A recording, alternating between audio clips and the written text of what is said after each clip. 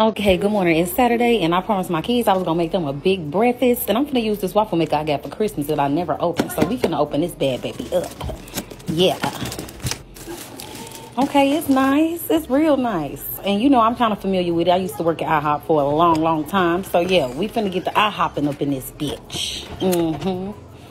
Okay, so let's plug it in, and we're gonna turn it to a little. I don't know what degree to put it on, but we're gonna put it somewhere. So these are instructions. This is a waffle and pancake mix. I'm gonna make waffles, of course.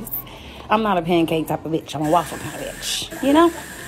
So you're gonna add your water. They said 2 cups of water. They said a cup of oil, and you have to use 2 cups of the mixing powder.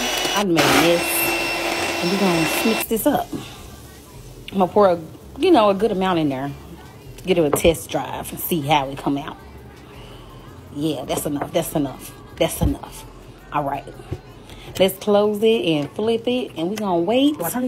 Okay, flip it, and we're going to wait for this green light to come on when it's ready. This pan, let's take it out. I ain't trying to make no mess. Put it under there. Okay, that thing doing what it do. Yeah, let's get to this bacon, though. Oh, my God, it's smoking, y'all. It got ready real fast. I couldn't even get to the bacon. But, yes, that turned out real good, real nice. That's a good test. That's a good test one right there. I like that. Yeah. Okay, let's get to this bacon, though. I almost burnt this pot up. I forgot it was on over here because the damn waffle was in the burn up. Like, damn. But, yeah, we're going to put this bacon in here. And guess this pork. Okay, mind your business. Thank you. Okay, we're going to spread this out. You know, this is what country people do. This rice has been soaking. We're going to put this in a pot. Just check on the waffle. Okay, all right, it's good. Put that rice in there. And we're going to put some water in there. We're going to let that boil do what it do. The first round of bacon is done. I done got 3 waffles out there. Stop playing with me.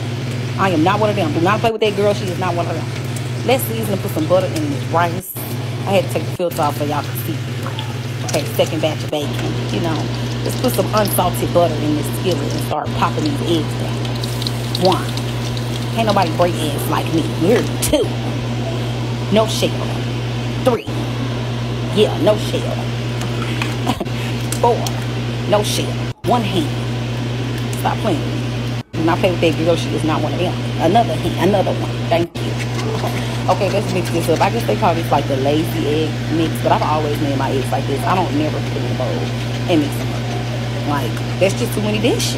And ain't nobody got time for that. So, yeah, after we get this a good mix, we're going to add some pepper. And we're going to add some pink salt to it.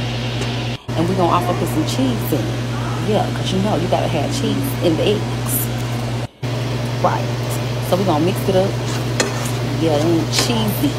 If it ain't cheesy, what homegirls say, it ain't easy if it ain't cheesy. But anyway, this is the finished result. I'm so proud of myself. It was my first using a waffle maker. So, yeah, I had to take the filter off so y'all can see too. Because, you know, for what? Filter for what? But, you know, I'm proud of myself. Look at these waffles. And then, you know, I had to get, you know, another plate made. You know what I'm saying? Yeah.